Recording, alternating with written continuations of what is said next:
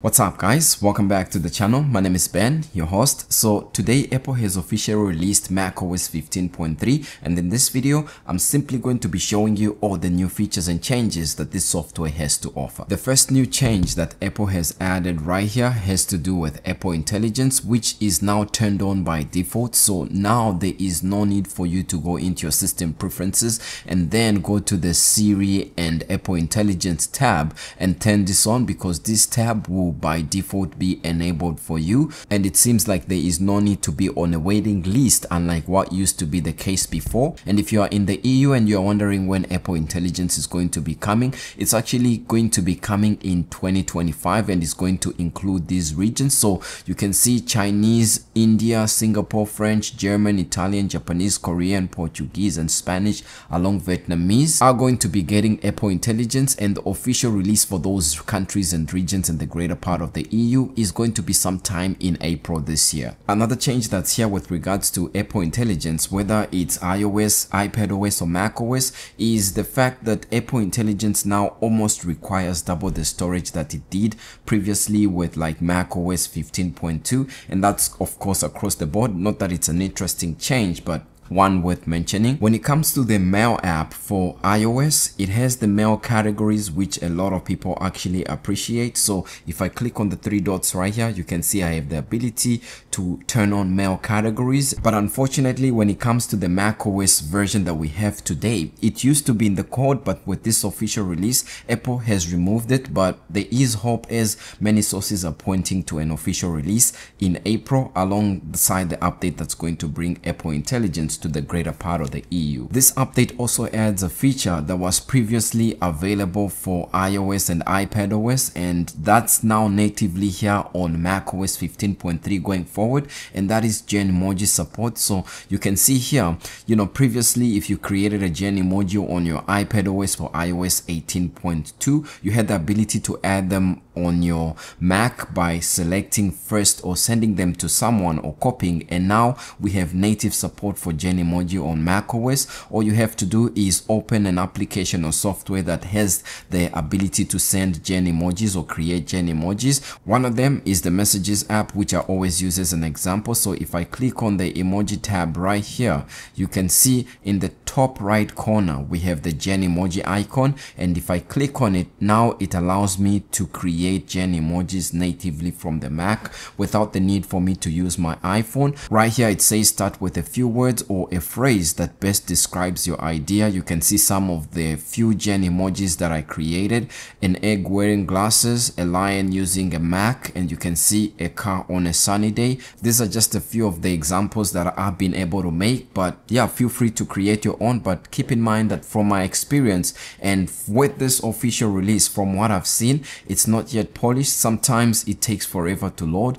and sometimes it just doesn't generate anything at all. So yeah, just an FYI. An application that recently got an update is actually the Calculator app. So if I open up the Calculator app, you now have the ability to continue repeat operations, and there's a new pop-up screen that says mode menu, create a math note, open scientific calculator, or do quick unit conversion. This is one that you're going to see once you open up your Calculator app. You can go there, of course, and change into the calculator mode, and a lot of stuff which were always existing. But the repeat continuous function that I want to show you here, which wasn't there, I actually didn't know. And you can see if I say 5 plus 5 and then hit the equals, it's going to continuously add the 5. So you can see 5, 10, 15, 25, 35, 45, 55. If I continue to hit the equal sign, let's say I don't want to continue adding 5, maybe I want to continue dividing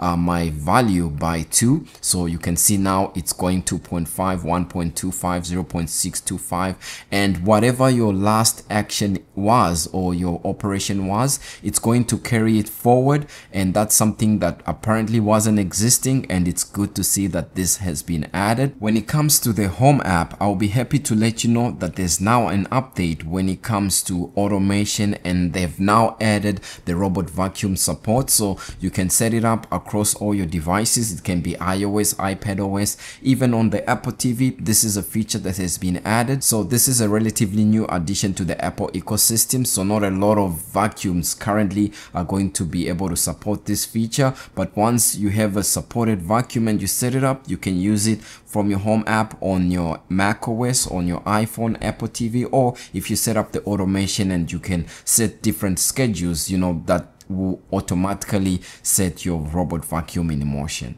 Another addition that has been added to this update, if we go into our settings right here and then go to the notification section, now this was always existing where you have notification summaries and iPhone notifications, which can also be summarized. But if we go to the summarize notification tab right here, you can see the wording has sort of been improved. They just did a little bit of rephrasing, and now it says summarize content in direct messages and groups of notifications, making them more succinct and easier to read. And they've added a disclaimer on the bottom of that says summaries may contain errors. And at the same time, while you are able to get notification summaries for most of your applications and softwares that you set, notification summaries from news and entertainment applications and softwares at this point in time have been turned off until further notice. And this is all to do with an incident that happened where Apple did a notification summary and it turned out not to be a really good or proper explanation of what the actual notification portrayed, and you know, it made news and the BBC caught wind of it. Because of that, news and entertainment have been turned off, but it doesn't actually end there, because if you look at some of the notification summaries that we have right here, they've made a change where the notification summaries are now in italics. So this is a normal notification of Mark Gurman just saying, hey, iOS 18.3 is coming tomorrow. But then you see this one, it's an email from Newton, and you notice that it's now in italics, and alongside that we have a new like glyph icon right there that's telling you that this notification has been summarized, so that you are aware, and at the same time this may contain errors like the disclaimer mentions. Let me not forget to let you know that now with this update you have the ability to manage notification summaries from your lock screen. So if that's something that you're into, you have the ability to do that. When it comes to image playground, I'll be happy to let you know that it's slightly different. It doesn't seem like the models generating the images themselves have been updated or changed. It just seems to be now used to prompts that most users put in, and I think by now they have more data on what to do, and they're sort of learning more to try and improve the prompts that most users sent. So if you had an issue with image playground or you had generated something, give it another try, as there are slightly better results being obtained by different users here. And also for me, I tested it, and yes, the results are similar but slightly different in a good way. Not a lot of people are going to care much about most of these features that I'm showing you that pertain to Apple Intelligence, notification summaries, Genmoji, image playground, but all these features are only supported on Macs that have Apple Silicon chips. When it comes to the App Store, one of the things that I usually do after updating to like a big update like this, I go into the App Store, of course, and then I like to, let me just center this function, control and center. You can see here, I usually get a number of applications or softwares that need to be updated in order to operate properly with the new software update. So check this update in case you know, you haven't updated your applications, and then update those that are pending. And then at the same time, if you are a person that has the Apple Arcade subscription, I have a free trial, but I'm not big into these types of games. But if you had existing games that you were playing on Apple Arcade, some select games have received updates even though they were existing. So they've added additional settings, and they've also added more stages, more levels to some of their Apple Arcade games. And at the same time, they've added some new games. I think this Skate City New York is one of the new games, and we have this Hello Kitty Island Adventure. If I go to the new games right here, you can see Three Kingdom Heroes. That's also one of the new games. And of course, like I mentioned, check your existing games to see whether there have been additional stages or improvements to those games. Something that's interesting about Safari, I actually thought Safari was supposed to be in dark mode, because you know, you can see the Safari window is in dark mode itself. Yeah, I am in dark mode. It would be cool to have, you know, the web page that you are viewing. If your overall display setting is in dark mode, it would be cool to have the web page dark too, just an FYI. But something about this update that was cool, when the first beta came out, Safari had just turned, I think, 22 years old. So, and when they also updated the version of Safari with macOS 15.3 from version 18.2 to 18.3, and you can see the version right there, and this is the associated build number that I have currently. If you are a person that uses iPhone mirroring a lot, on the go, in a cafe, whatever you do, I'll be happy to let you know that most icons, Apple default icons, have been upgraded with the latest iOS version, and it carries over to iPhone mirroring. And now even in sub settings, you actually have the ability to see dark icons, as you can see, which carried over with iOS 18.3. and it's cool that the changes they have with the iOS also carry over into iPhone mirroring,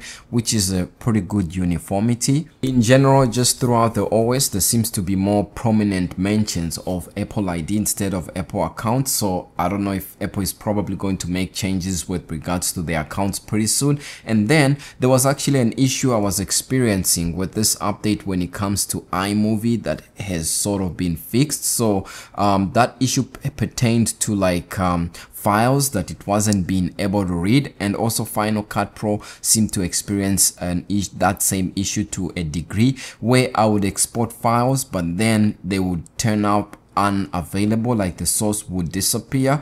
It was more prominent in iMovie, but with this update, at least the official release, it seems to have been fixed, since I haven't experienced that issue. This bug was actually more prominent in the downloads file source, so that at least has been fixed according to Apple. And then something I wanted to mention, according to the release notes of this update, Apple says that this update includes improvements and bug fixes for your device. So in terms of that, and in terms of the security updates, there's a publicly available page that you can, you know, visit. Oh, this page is actually in dark mode. I like this, man. So the Apple security is in dark mode, and this page too, well, not so much. But when it comes to the security releases, Apple will, after some time, update this page to reflect some of the changes and security patches that they've added. And also with Safari version, once it becomes available, then you can check the security release notes for Safari 18.3, since that's the version of Safari